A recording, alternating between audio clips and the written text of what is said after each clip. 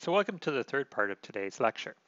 Now, you may be feeling somewhat a little lost about the connection from where we started with in this course and where we are right now.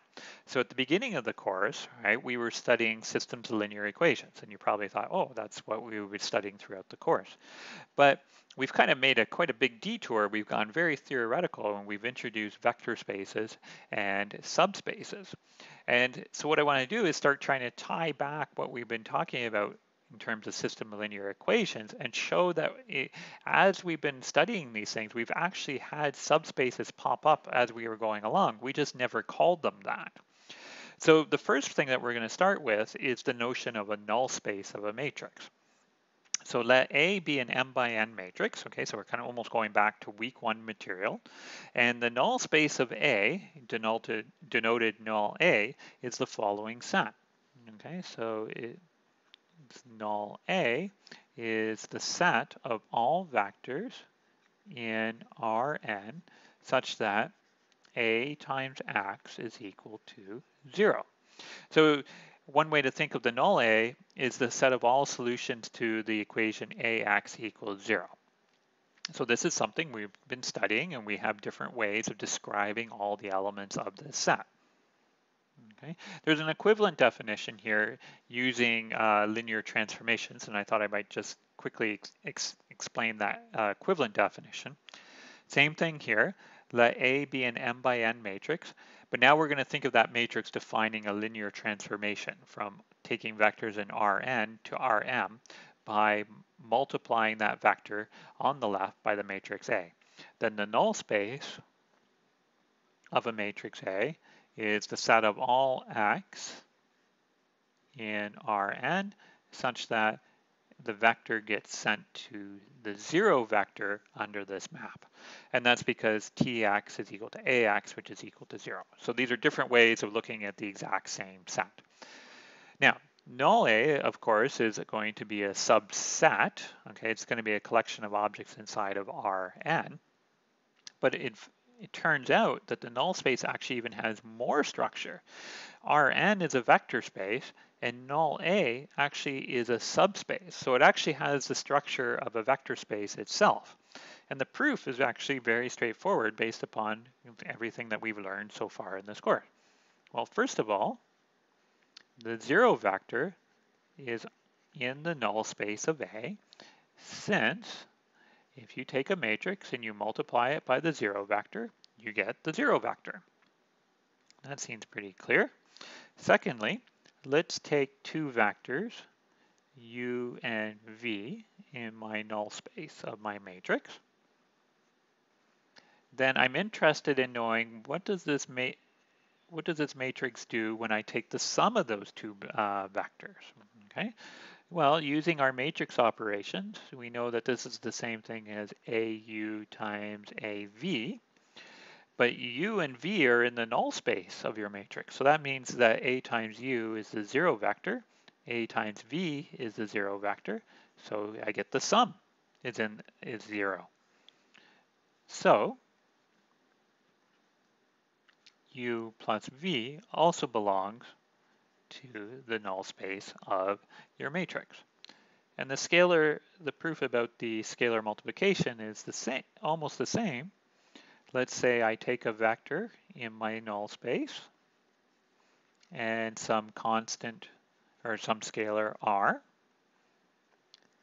Then I'm interested in knowing about what happens when I take the scalar multiple of u and multiply it by a. Now, using my matrix operations, I know I can pull out the c, the scalar multiple. A times u has to be 0 because u is in the null set, so this is 0. But any scalar times the 0 vector is the 0 vector, so we get that cu is inside of my null space of my matrix. Okay. So we weren't using this language before, but we were actually looking, when we were looking at solutions to this, let me back up here. When we were looking to solutions to this equation, the sets that we were describing were actually subspaces. Okay. And so let's kind of think about this particular question now using the language that we've just described. Okay, so I have a matrix here, 1, 2, 2, 4, and it's asking to describe all the set of vectors. Okay, so describe in the null space. Okay, and we know how to do this, right? Because it's really going back. Oh, I didn't mean to use that color. Let's go use a different color. We're just going back to kind of the first material, the first 2 weeks. We have a system of linear equations and we want to solve it. So we do our row reduction and we get 1, 2, 0, 0, 0, 0. And here I'm doing the augmented matrix. What I see here is that x2 is free. And then I also get that x1 is equal to negative x2. So I'll set x2 to be t. So we can describe all the solutions, x1, x2, as looking like negative 2t, t, and I can just factor that t out. So I have t, negative 2, 1, as t goes through R. So what we can say, right, is the following. So then the null space of A, which is the set of all solutions x such that ax equals 0, is given by the set t, that should have been a negative 2, 1, as I let t run through the real numbers. Okay. And before I go any further, let me just kind of point out that let's think about what the set looks like. Okay, so this is a set that lives inside of R2, and let's draw all the points in the null space of my matrix A. Okay, so here's my axis, here's my R2, and so we want to plot each of these points, and what this is describing is a line, and the line, make sure I get this right, let's see, we're going over 2 and up 1, okay, so this is this line right here, okay, so every point on the red line is my null space of my matrix.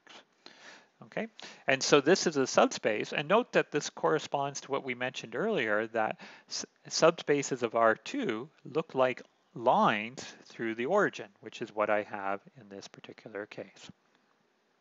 So we'll stop right there, and then for this part of the lecture, and we have one more part where I want to talk about relating the null space to spanning sets. So we'll wrap this up lecture in the next part.